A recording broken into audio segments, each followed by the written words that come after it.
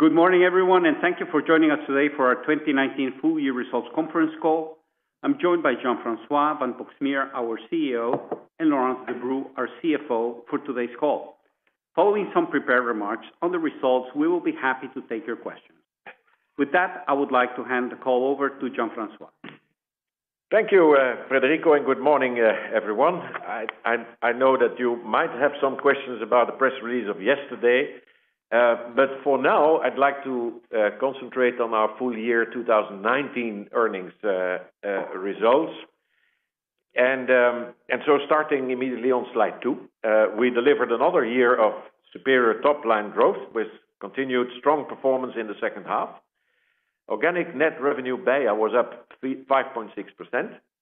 Growth was well balanced with beer volume up 3.1% and net revenue BEIA per hectoliter up 3.3% due to robust pricing and premiumization in all regions. The Heineken brand growth accelerated to 8.3%, the best performance in a decade. The growth was across many geographies, with more than 40 markets delivering double-digit growth. We closed the year with an operating profit BEIA growth of 3.9% and an operating profit BEIA margin of 16.8%, down 12 bips. In a context of increased input costs, we have continued working on the efficiency of our operations while steadily investing behind our brands, our sustainability agenda, and our digital transformation.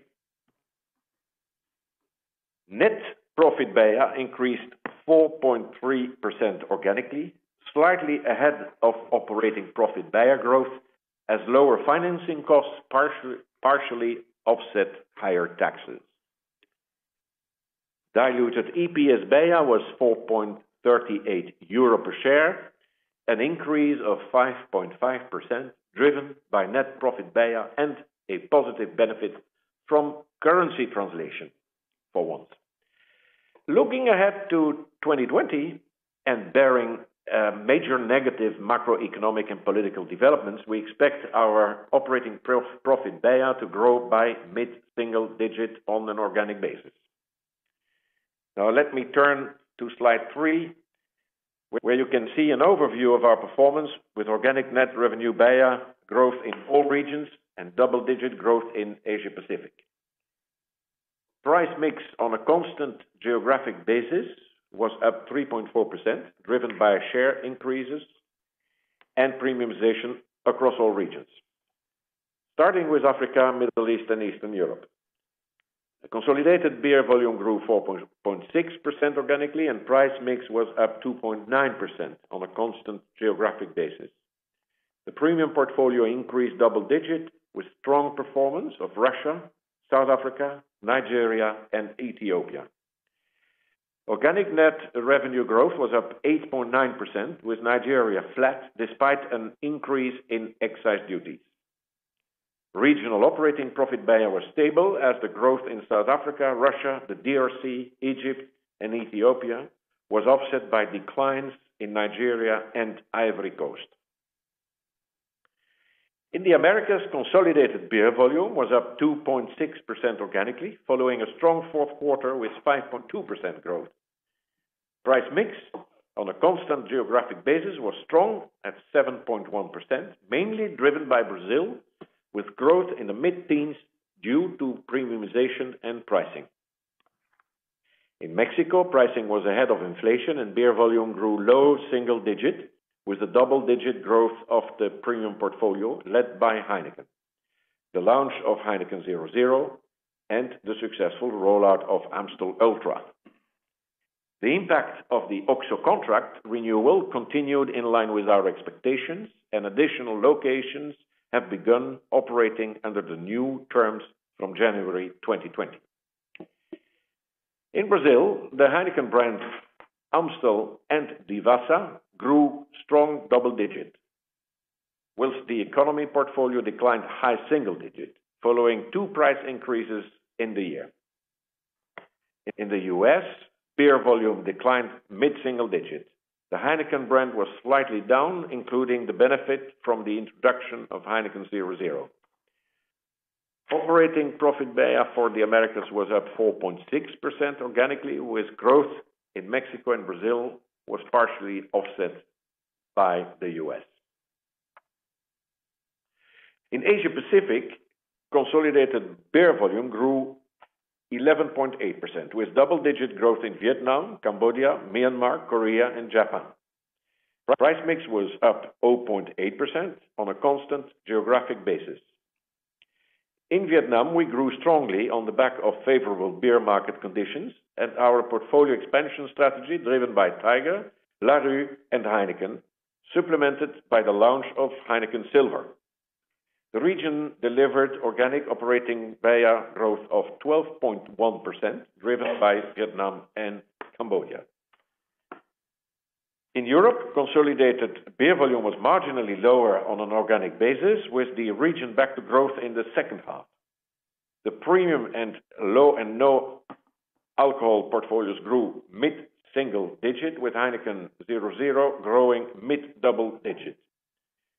Price mix was up 1.8% on a constant geographic basis, driven by the growth of Heineken, Desperados, Birra Moretti, local premium brands, and craft.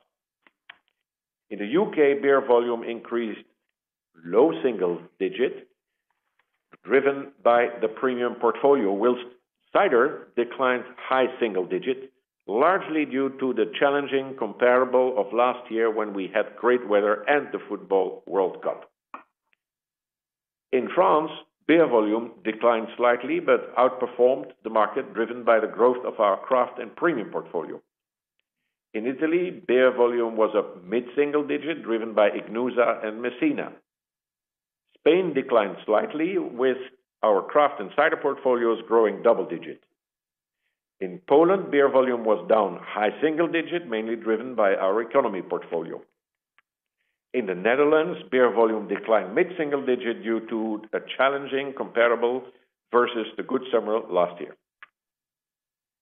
Regional operating profit BEIA decreased 0.8% organically, impacted by a significant step up in investments to upgrade our technology and digital platforms in the region.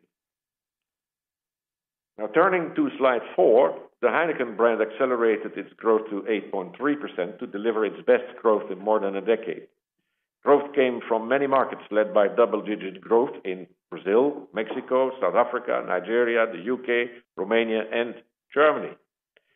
Brazil is now the largest market for the Heineken brand globally, and with the addition of the UK and Nigeria, 12 markets now sell more than 1 million hectoliters of the brand. The successful rollout of Heineken 0.0 continues and is now available in 57 markets. The brand will be the official beer partner of the UEFA Euro 2020 and has extended its partnership with the Champions League until 2024. Turning to slide 5, I would like to share some highlights on other drivers of our strong top-line growth. Our portfolio of international brands grew high single digit, driven by the double-digit growth of Tiger in Vietnam and Cambodia, and Amstel in Brazil, Mexico, Russia, South Africa, and the UK.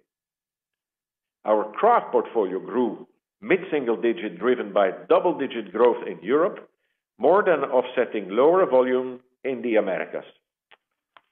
Lagunitas is now available in 35 markets, with local production in the Netherlands and Brazil. Volume of our low and no alcohol portfolio increased high single digits to 14.1 million hectoliters. The no alcohol portfolio grew double digit, driven by Heineken 0.0, line extensions of other leading brands, and beer mixes. Cider volume was stable at 5.6 million hectoliters, with double-digit growth outside the UK, especially in South Africa and Russia. In the UK, volume declined, as I said earlier, high single digit. And we see encouraging results in new cider markets like Vietnam and Mexico. Revenue from our proprietary draft systems grew double digits. The Blade, our countertop draft system, is now available in 32 markets. We continue to deploy our e-commerce platforms to digitally connect with our customers. Today, our digital B2B platforms are operational in 17 markets, and Beerwolf, our B2C, business-to-consumer platform in Europe, continues to gain scale. Moving now to slide 6 on sustainability. Brewing a better world is one of our 5 strategic priorities. It addresses our commitments to promote health and safety in our operations, protect our water resources, reduce CO2 emissions, source sustainably, advocate responsible consumption, and grow with the communities where we operate. Over the past decade, we have lowered our water usage by almost a third to 3.4 hectoliters of water per hectoliter produced, and 3.1 hectoliters in water-scarce areas in 2019, ahead of our 2020 targets. So in March 2019, we introduced our 2030 water ambition, which is called Every Drop. And next to the continuous improvement in water consumption, we aim to improve the water catchment areas surrounding our production sites. Today, 15 of the 24 of our breweries in water-scarce areas have started water balancing projects, including nature-based solutions like reforestation and also wetland restoration. In 2018, we set out our Drop the Sea program to reduce CO2 emissions, with an ambitious target to power our production facilities with 70% renewable thermal energy and electricity by 2030. Thermal energy accounts for nearly 80% of total energy consumption in a brewery. We are at the beginning of this journey and reached 19% in 2019. In 2019, we increased our local sourcing percentage of agricultural supplies in Africa to 44%. Although we made progress, we have much more to do to reach our ambition of 60% in 2020. So we're far off. We spend over 10% of Heineken media budgets on When You Drive, Never Drink, or other responsible consumption awareness campaigns in more than 60 markets. We aim to reduce our plastic use and contribute to increased collection and recycling of plastic where possible. To have the biggest positive impact, we use regional strategies that take into account the maturity of each region, the local use of plastic, and the current availability of recycling infrastructure. And with that, I am finished, and I will hand over to Laurence, who will talk about the hard numbers. Laurence, over to you. Thank you, Jean-François, and good morning, everyone. Let's turn now to slide 7 and the financial overview of the year. Looking at the net revenue BEIA of 23.9 billion euro, organic growth for the year was 5.6%. Revenue per hectoliter BEIA grew 3.3%, with an underlying price mix effect of 3.4% on a constant geographic basis. Beyond the continued premiumization of the portfolio, we were very intentional in taking price in a year of significant input cost inflation. Operating profit BEIA grew 3.9% organically. The strong top-line performance was partially offset by the input cost inflation of around 5%, in line with our guidance of mid-single digits, and incremental investment behind our brands and our digital transformation. I will provide more context in the following slides on this. Operating profit margin BEIA was slightly down by 12 basis points, driven by the impact of our incremental investments. And as you know, we restated the 2018 numbers for the accounting impact of IAS 37. Net profit BEIA reached 2.5 billion euros, up 4.3% organically. And here we had some benefit from lower interest rates, but also a negative impact from higher income taxes. In particular, the Netherlands, where we have a large part of our financing, introduced a limitation on the tax deductibility of interest charges applicable from 2019. The diluted EPS BEIA ended at 4.38 euros, so 4.9% higher than in 2018. This still includes the dilutive effect of 3 cents from the sale of Heineken NV shares to CRE as part of our agreement to join forces in China. Free operating cash flow amounted to 2.2 billion euros, pretty much flat versus the previous year, including the one-off positive impact of the first adoption of IFRS 16. And finally, our net debt to EBITDA ratio reached 2.6 times. Note that this includes the net investment in China for about 2 billion and the impact of IFRS, which brought alone 1.3 billion of lease liabilities onto the balance sheet. IFRS alone represents an additional 0.1 times in the ratio, so as you can see, we're very close to our commitment to stay at or below 2.5. I'm now looking at slide 8 and our net revenue BEIA of 23.9 billion euro. Consolidation changes had a negative impact of 0.5% or 119 million. The negative effect of our divestment of China and of the first implementation of IFRS were largely offset by the positive effects from other acquisitions, primarily Namysłów in Poland. Currencies had a positive translational impact last year, increasing net revenue by 1.2% or 278 million euros. This was mainly attributable to gain in the Mexican peso, the Vietnamese dong, and the US dollar, partially offset by losses in the Brazilian reais and the Haitian gold. On an organic basis, our top line delivered growth of 1.3 billion euro or 5.6%. Volume growth was 2.2%, with consolidated beer volume up 3.1%. The largest contributors to that growth were Brazil, Vietnam, and Cambodia. Europe was broadly stable as it faced a challenging comparable versus the summer of 2018, where we had great weather and the World Cup. Revenue per hectoliter grew 3.3%, with the underlying price mix on a constant geographic basis at 3.4%. In Asia Pacific, in APAC and AME, we implemented robust pricing for the year, with the exception of Nigeria. In Europe, the mix impact came in strong due to the growth of our premium and low and no portfolios. And in the Americas, price mix was well balanced between the growth of premium in Brazil and pricing ahead of inflation in Mexico. Let's now look at the development of the operating profit BEIA on slide 9. First, consolidation changes. They had a small negative impact of 0.6% or 21 million.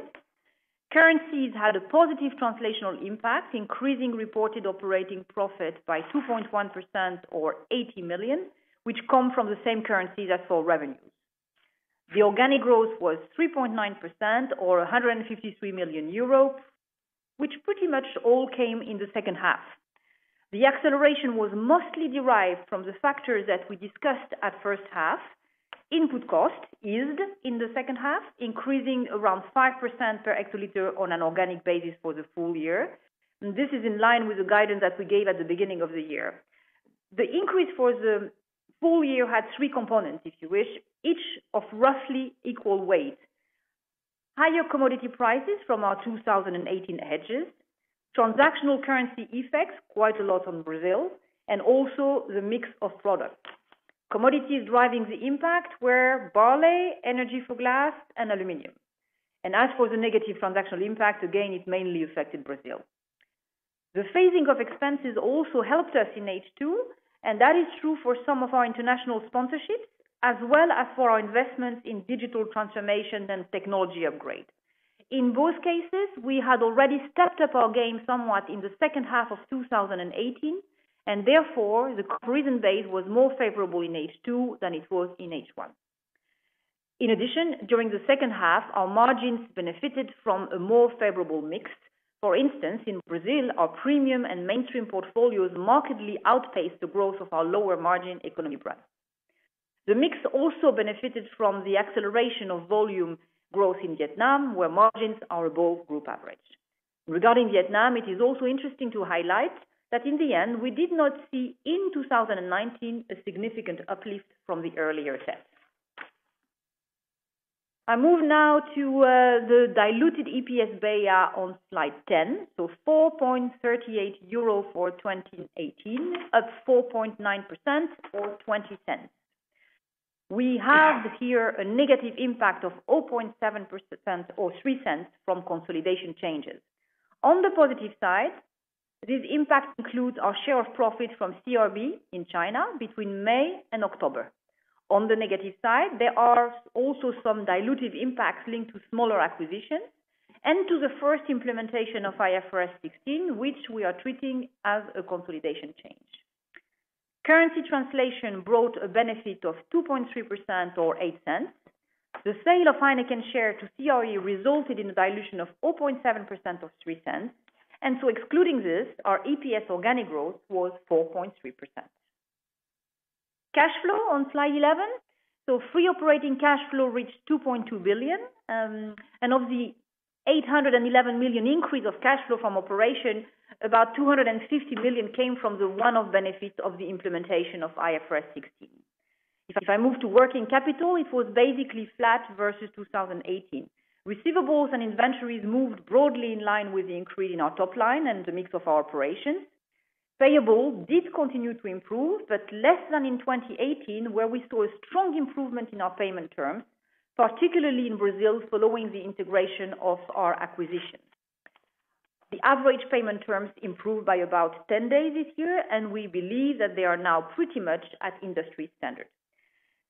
CAPEX reached 1.9 billion euros, which was a little bit below our guidance of slightly above 2 billion and represented 8% of net revenue. Significant investments included capacity expansions in our Vung Tau brewery in Vietnam, in 4 of our breweries in Brazil to increase our output of premium beer, particularly Heineken, and in Sedibeng in South Africa. It also included a step up in net investment to refurbish the pub estate in the UK. And finally, let's go to the outlook for 2020.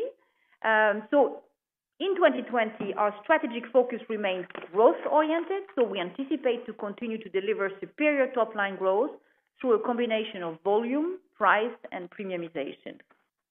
We also anticipate a low single-digit increase of input cost per hectoliter on an organic basis, with the benefit of lower prices in some commodities to be largely offset by transactional currency headwinds and product mix. Note here that today we have hedges for around 70% of our main commodities, so that normally gives us a pretty good view. We will also continue with cost management initiatives and productivity improvement to fuel investments behind our brands, innovation, digital transformation, and sustainability agenda. As a result, we currently expect operating profit BEIA to grow by mid-single digit on an organic basis, barring major negative macroeconomic and political developments. In particular, it is currently not possible to assess the extent and duration of the impact of the novel coronavirus on the economy and on our business. And finally, let me give you some color on more technical elements of our guidance. We anticipate an average interest rate and an average effective tax rate broadly in line with 2019, and CAPEX related to property, plant, and equipment of around 2 billion. And with that, I would like to hand back to Jean-François for some final remarks before we open the floor to your questions. I think we can go immediately to the So with questions. that, I'd like to open the floor to your questions. I think you Is that better? Yeah, that is a good idea. Thank you. If you'd like to ask a question, please press star 1 on your telephone keypad now. If you change your mind and want to remove your question, please press star 2. The first question today comes from Trevor Stirling from Bernstein. Please go ahead, Trevor. Morning, Jean-François and Laurence. Before I dive into the questions, just wanted to wish you all the best, Jean-François, for the next chapter, and many thanks for all the patient explanations over the last 15 years. No, thank you. I will do my best for the last time then. Thank you, Trevor. So 3 questions, please, as ever. The first one, as you reflect on the results and the individual countries, Jean-François, which countries give you the greatest pleasure? You say that's a really good job, and which countries do you think is still work in progress? The second question, a bit more technical. Laurence, you highlighted the 37 million incremental IT expenses in Europe. Is that something that we should expect to be ongoing as you roll out the systems and eventually fall out? Or perhaps a little bit of colour there would be helpful. And final question, the drink driving legislation in Vietnam, I appreciate it's very, very early days. I note that industry volumes were down 4% in the first month, but can you give us any colour about how things are working out and how you expect things to evolve? The first one, we can hold the floor for another hour and giving you color to my favorite ranking, but I don't think that would be very useful. I think you would have three. What is important in business is always that you know what's the future potential of any businesses, and so you have businesses that you run for kind of a steady, slow growth, and you have others where you have to do a turnaround, and then you have third ones which are really in the making, in the building. So you have all categories of these kind of businesses around the globe in all geographies, and you have always somewhere, somehow, countries which are doing more than expected, and you have a few countries who suddenly have a fallout. And I think that has been my experience ever in these 15 years, is that you have to deal with reality. But what the strategy behind is that we have been placing bets on new countries year after year after year, in mature but also in developing markets, and more in developing markets than in mature markets. And I think that those who are still in the building and where I watch them very closely is, of course, Brazil in the first place. It's going to be China through CRB. It's going to continue to be India and a couple of countries in Africa to come, because those are markets where we still have a lot of potential ahead of us. When it comes to European markets, it's more about how can you engineer a steady, slow growth in markets which otherwise are saturated in our categories and which are not fueled by demographic growth intrinsically. So that takes, of course, another approach. But if we look at the world today, we have covered geographies pretty well, I would say, and so. And then you have the countries where you need to do a kind of a turnaround, where you had better fortunes in the past, and you have to re-engineer another business model. And I think particularly about Nigeria as an example of these.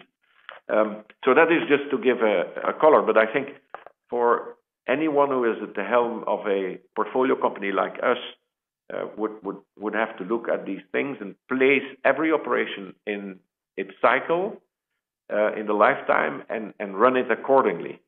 Overall, you have to continue to engineer the sum of the parts in order to give the profile of growth that we try to do year after year, which is a superior top-line growth and with improving operating results.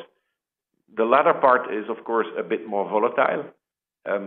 What I'm I would say pleased with is that we can sustain the top line growth through managing our geographies on the one hand, and also managing our product portfolio, our offerings, and our investments in distribution and in digitalization for making our business grow. Thank you. That was all. On your second question, Trevor, yes, 37 million incremental on concentrated on Sharpex, which is our technology backbone transformation in Europe. We're going to be delivering the first set of capabilities in that transformation and in that tool in 2020. You should expect that this is going to increase still a bit in 2020. At some point, probably towards 2021, it will level. But you should definitely expect that those expenses are part of the digital transformation of the company as we move on and for the foreseeable future. So we're still in a ramp-up phase, and ramp-up, as you could see, was a bit more in first half than in second half because your comparison base was different. So at some point that will also level, but another year of increase there. Legislation in Vietnam, you want me to cover that? Yeah, I think the legislation in Vietnam, on itself, it is a welcome legislation. Of course, we take the view worldwide. When you drive, you never drink, so you have to be very coherent. We believe that is the only sustainable policy going forward. So that is not a discussion. The impact of it that we will see I know that everybody has plunged on one article published with a very high number. Now, it seems to me rather at the high side. It would induce that half the population is basically driving, not in state of being capable of driving in the cities in Vietnam. I don't think that kind of number would be reality. That it will have an impact for sure, but it has to be seen over a longer period of time for the simple reason that, in January we didn't see anything because we had Tet and we had a very good Tet. You have the unfolding coronavirus, which affects mainly China, but will also have ripple effects in surrounding countries. And there also, you can't make any prediction. But then bear in mind that Vietnam stays a growth country. And so you have, conjunctural things going up and down and structural things, which is the growth of the market and tougher drink and drive laws that will be enforced. I hope it should be. And that will net out. But I keep on pointing out to the fact Vietnam is intrinsically still a growing beer market. Super. Thank you very much, Jean-François. Thank you, Trevor. The next question comes from Edward Mundy at Jefferies. Please go ahead, Edward. Morning, Jean-François. Morning, Laurence. Three for me. The first for Laurence. I'm not asking for margin guidance, but are you able to highlight whether any new initiatives on cost management or productivity improvements relative to, let's say, 6 or 12 months ago? And in your mind, what are the key levers to delivering mid-single-digit organic EBIT growth? The second question is on Western Europe. Do you anticipate a better year there, given more normalized weather comps, as well as the European Football Championships? And the third one for Jean-François, as you pass on the baton, you're putting yourself in Dolph's shoes. What do you see as the biggest opportunity for Heineken over the next decade or so? I'm already so grateful that the first question is for me. That doesn't happen much this morning, so I will answer with pleasure, not giving you a margin guidance, of course. So the leading factor behind the organic EBIT growth, which was the second part of your question, is definitely the superior top-line growth to start with, and the tilt of that superior top-line growth towards premiumization, which is continuing. If you look at even one specific market like Brazil, and you know that Brazil is still something that plays negatively on our margin because the average margin of Brazil is still much lower than the group average, when there you see that really a large part of the growth and strong double-digit growth comes from our premium and mainstream, upper mainstream portfolio, Heineken, of course, but also Amstel and Devassa. And that does help with EBIT growth, our operating profit growth, and that will help ultimately to tilt the margin in Brazil as well. So I would say superior top-line growth driven by premiumization, price, because we're very intentional on taking price when we can, the mix, that will that is what and the volume, that is what plays the most. Of course, we continue to work relentlessly on productivity, and there is, the paramount example in this company is definitely supply chain, where we have a very decentralized production tool. We produce where we sell, where our consumers enjoy our beer, which also, by the way, sometimes protect us from some reaction. We are actually producing and employing people where people drink our beer and our consumers are. And there, with that footprint, we have managed to drive productivity year on year. And we're already looking at the next stage of productivity and efficiency through digital, through connecting our breweries, through using artificial intelligence and augmented reality. So that is something that's never ending. There is always a new frontier here. So that is part of what we're doing.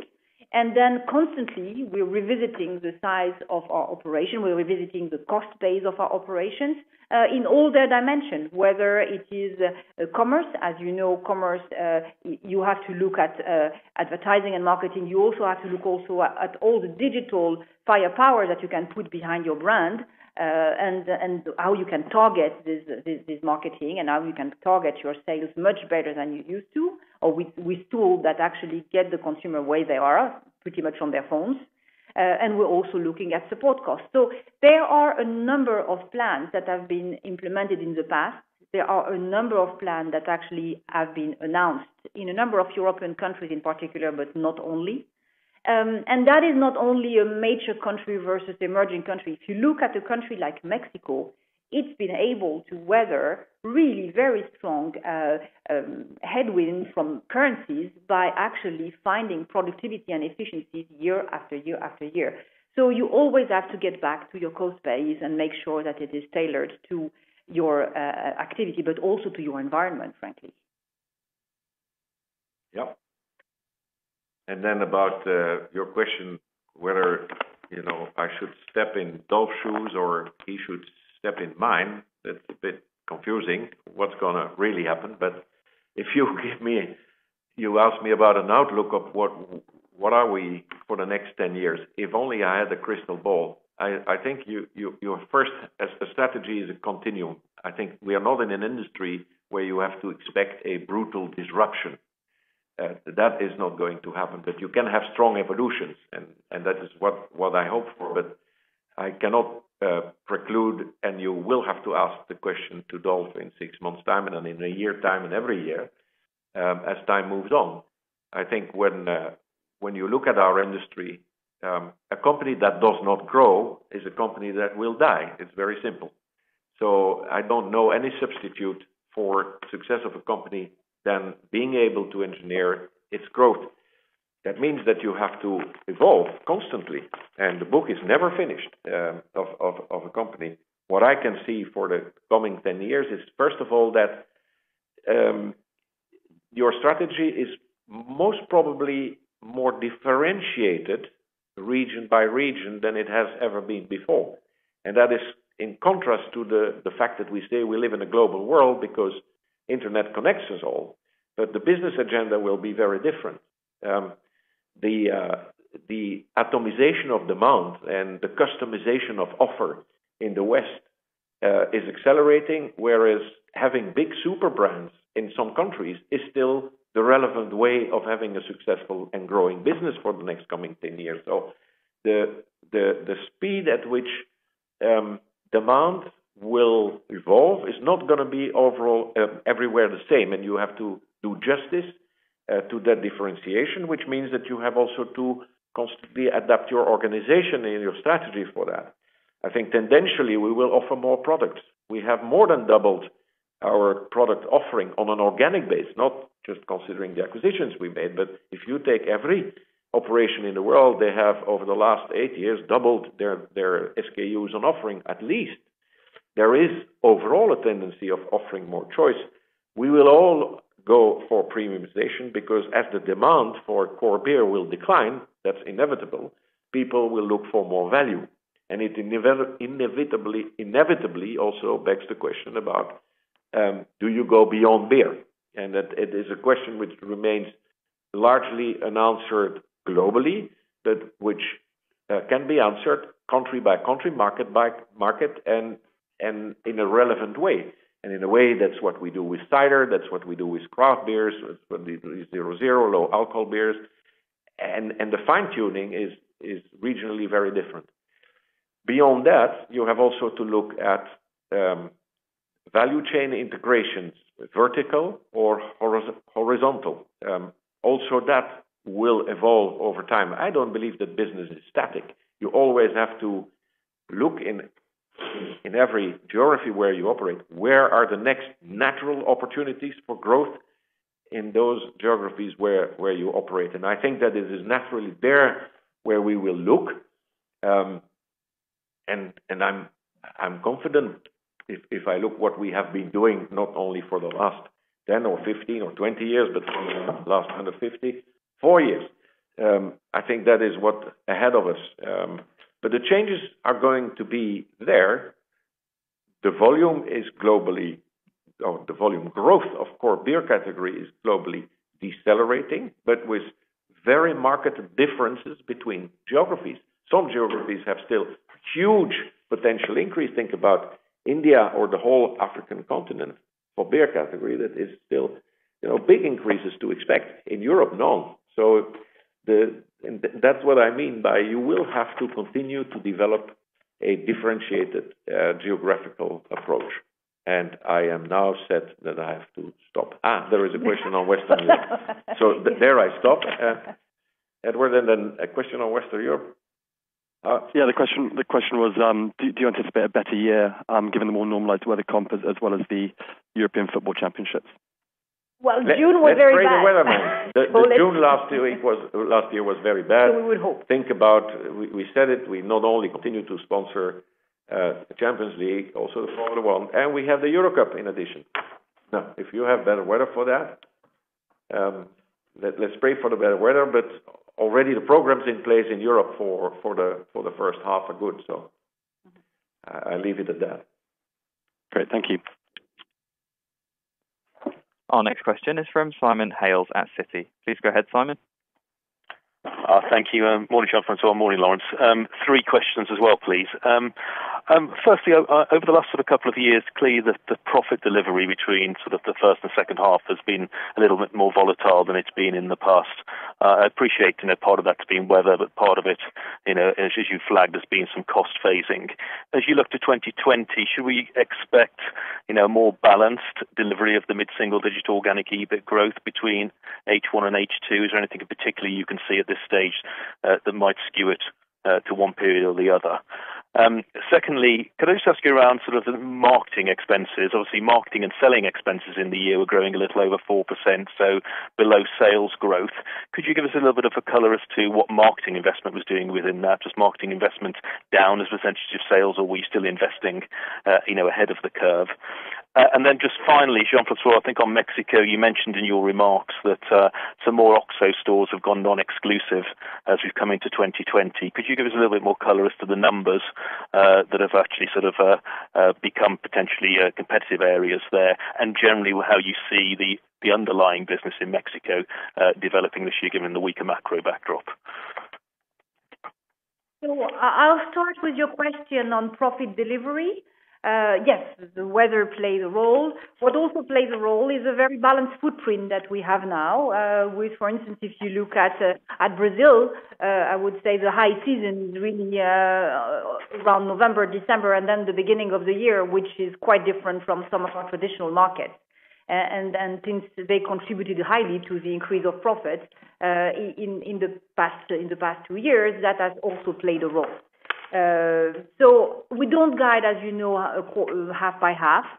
What we can say is that it's a bit coming back to the answer to the previous question, is that the first half in 2019 was marked by more difficult comparables in terms of the basis for some commerce expenses and technology upgrade, and also by a very bad month of June in terms of weather, and also in terms of increased competitive environment in Europe.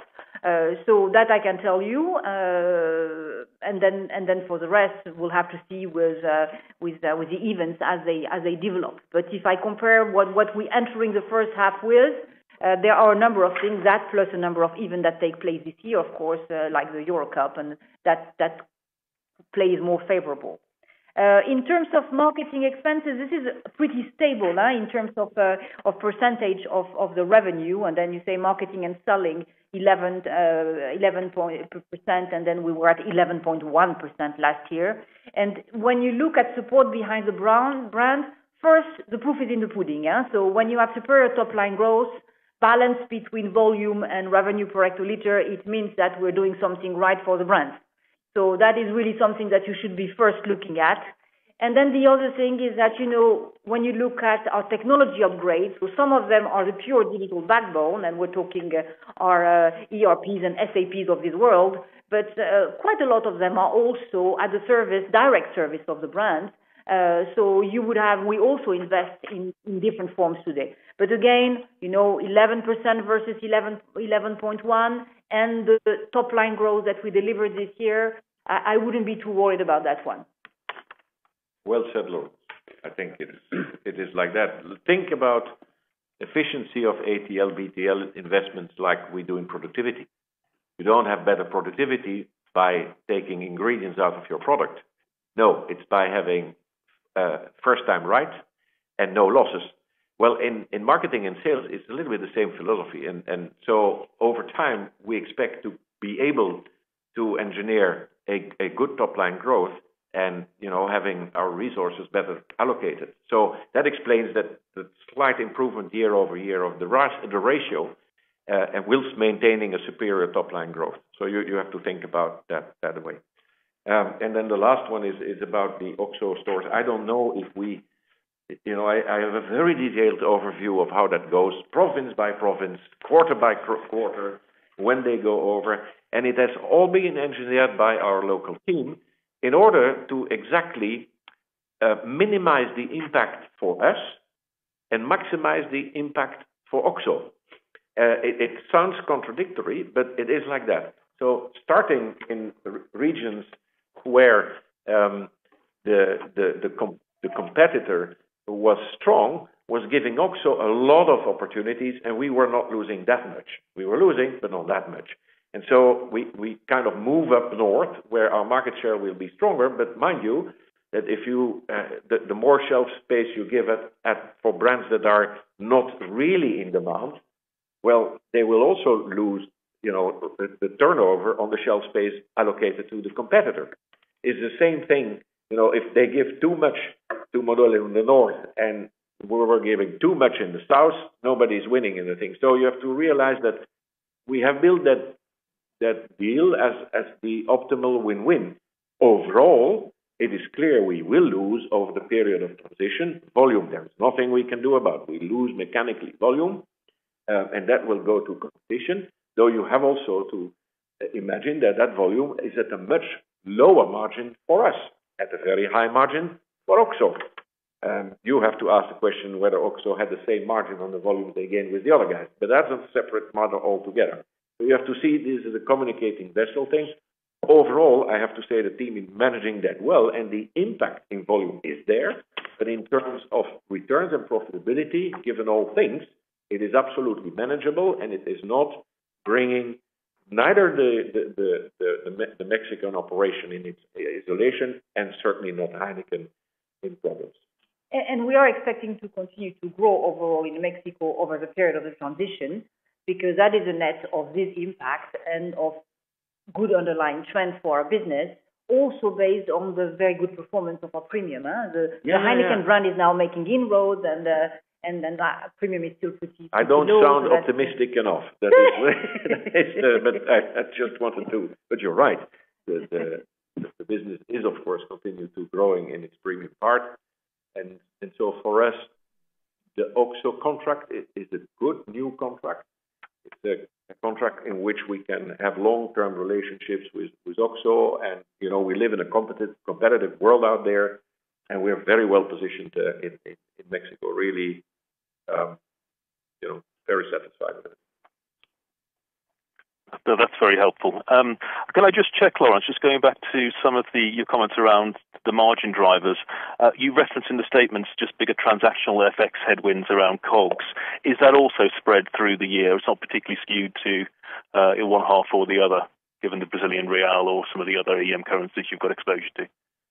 I am not going to give you the breakdown, but really the Brazilian real is the one that probably is the most challenging, or that we expect to be the most challenging. There are other currencies, but this one is, I would say, the largest exposure. If you look at the volumes of beer, I mean, that's Brazil is our largest market. It's become the largest market for Heineken, and you know that, I mean, a number of things have to be bought in hard currencies. So that does play a role, and the same way that we've seen the Mexican operation having to absorb that. Well, our Brazilian operation moving forward, this is very much integrated in their plant, and the way we look at it is planning to have to absorb a contrary impact on that. So that is why we are moderating a bit the positive impact of the commodities prices. That's great. Thanks ever so much, and all the very best for the future, François. Thank you. Our next question is from Sanjeet Aujla from Credit Suisse. Please go ahead, Sanjeet. Hi, both. Three questions from me also. Firstly, on Nigeria, how are you feeling about the underlying market there, and are you in a position yet to be able to lead on pricing? Secondly, on Brazil, Laurence, you highlighted margins are still way below group levels. When would you expect those margins to get close to group levels. I think that was the medium-term target. And then just on the growth of the Heineken brand, of the 8% growth that you've seen, how much is Zero contributing to that? Thank you. So we're not splitting the Heineken brand between Zero and the mother brand. Also, because what you're seeing is that you have far less cannibalization than what you had, for instance, when we launched Heineken Light in a number of markets. Because with Heineken zero alcohol, you're actually getting to some non-beer outlets. You're getting to occasions where people don't drink beer or don't drink alcohol anymore, such as lunch. And you're actually also appealing to people who don't want to drink alcohol or cannot drink alcohol in certain occasions. What we're saying is that basically Heineken has the strongest performance in over a decade. Actually, if you check the quote last year, you'll find that we already said that. So this is another record year versus last year. And I can repeat what I said last year. Last year we said that the performance of the brand, even excluding Heineken 0.0, was the strongest in a decade. And this year, the performance, the growth of the brand, even excluding Heineken 0.0, is pretty much the same as last year. So this should be encouraging, but we don't split, and we won't split it because it wouldn't make sense. Then your question on Brazil, the midterm guidance is that the RONA, the return on net assets, will be above WACC within 5 years. And that is definitely the case. So this is the guidance we gave was in terms of how it pays for the cost of capital. And that is definitely what we are seeing in that time frame. In terms of the margin, the margins will move up. They have to move up also as a factor of premiumization. And this will develop. I am not telling you today how long it will take, where exactly it will go, but definitely we continue to work on margin. And the portfolio has also a natural tilt that will help us, and that is helping us working on margin. Remember, we're starting from a low base. We were low single digit in the Heineken part of the portfolio, and we acquired a business that was losing money. This is going fast. Some of the synergies will be a bit delayed in terms of reuniting the distribution, but all the synergies in terms of back office, in terms of breweries are being extracted. So we're very happy about how this is going, and this is an operation we're building for the great future. You see the growth. You see the growth of the Heineken brand there, and that tells you that it's going in the right direction. And then Nigeria. That's my most difficult thing for the moment, to be honest. It's a listed company, so you can follow it. It is the market is going better, so that's the good news. Pricing is not going anywhere. We have increased last year our prices in November, if I recall well, and we just did it again in January, but that is because of a VAT increase. Now, our bigger competitor in the world, the smaller in immediately announced that it will not increase the prices before March. So it remains a very tense competitive environment. Don't know what where we go there. We hold up our share. We're still market leader. I think, in beer, Diageo is suffering more in terms of share, if you will, but I don't. It remains a pain point. So we continue to believe that after all, we work a lot on productivity. And I have to say that the teams over there, I went there late last year, they have done a tremendous job in terms of productivity and re-engineering the business for operating at structurally much lower prices than we had, let's say, 5 years ago. So that job has been done and is currently still being done. On the other hand, the good news out of Nigeria is that the premium end of the portfolio is tilting up, but the overall pricing is still lagging behind. So don't ask me to make too much projections, but I can tell you this is indeed a real concern, because the profit pool of that whole market has stumbled quite a bit over the last few years. This is just a bare reality. So it is high on our radar screen. Got it. Thank you. So the last question we are taking on the call comes from Tristan van Strien from Redburn Partners. Please go ahead, Tristan. Thank you. Good morning. Just a couple from me. Just the first one, if I have my numbers correct, it appears that 2019 was the first year you've been able to get price and mix that's in line or even exceeding the weighted inflation of your markets, which is quite an impressive achievement. So one thing is 2019 unique because you took some extra pricing because of the input cost pressure, or is this kind of the new philosophy going forward in the markets where that's possible? Obviously not Nigeria, but in other markets, is that just the way Heineken is thinking about it at the moment? The second question, a bit more detailed, Laurence.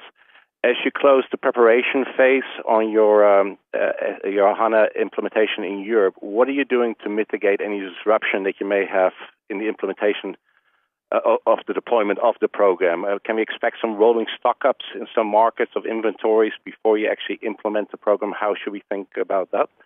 And then last question, but simply a very big thank you to Jean-François, and I wish you much luck and joy as you venture forward. Thank you for the last one. Question on price mix, Tristan. Yeah. You usually have your numbers right. So if you look at 2019, it's pretty much 50-50 price and mix, but it's very different from one place to another. As you know, we did say it, input costs higher this year. We have to be intentional, and this is something that we said internally, and we said, there need to be a very good reason not to take price. But I mean, we operate in places where affordability is a key issue. We operate in places like Europe, where basically you have a significant deflationary impact. So there, if you look at Europe, it will be efforts on pricing, but it will be a lot of mix and premiumization. So I wish we could run the company on philosophy. It's run very much on being intentional in going towards premium, in taking pricing while keeping our products an affordable luxury, which they are and they have to be, and then we do it on a case by case basis, and our management teams are very connected to their countries and the environment. What we did is we did actually blow a little bit the horn this year and say, guys, this is difficult here in terms of input cost. So you have to actually look at what you can do on the side of pricing. And we will continue to be pragmatic and reacting, and it will also depend on the mix of countries. That will be so that is our the way we're gonna run it. As for HANA, you notice that I carefully say this is the first phase of capabilities.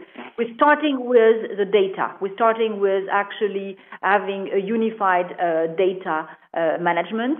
And that's what's going to happen pretty much in 2020. And we're going to actually standardize and normalize whatever's done at our shared service center in Krakow. So we could go in much more details into the way we're transitioning, and I can cover that in separately. That's what our plans are, but we are starting with basically the core of the financial processes for all our 20 markets centralized in Krakow. And the first step is about unified data model.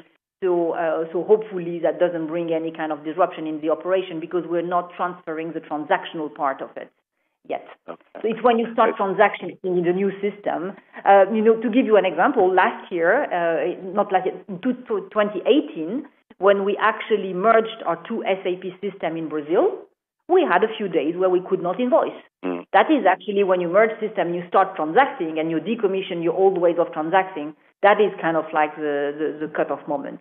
That's part of life. You do everything you can to mitigate it. Sometimes it happens and you have to have contingency plans in place. That's also part of the preparation. It doesn't mean that you're completely safe and immune to everything. But that is the way it goes. And it's a data this year in Europe, more than the transaction. Tristan, if I had to put a philosophy behind the price mix thing, because I listened to Laurence and she said there is no philosophy, there is a lot of pragmatism. But if you absolutely want to make a philosophy, it would be mix always, price wherever you can.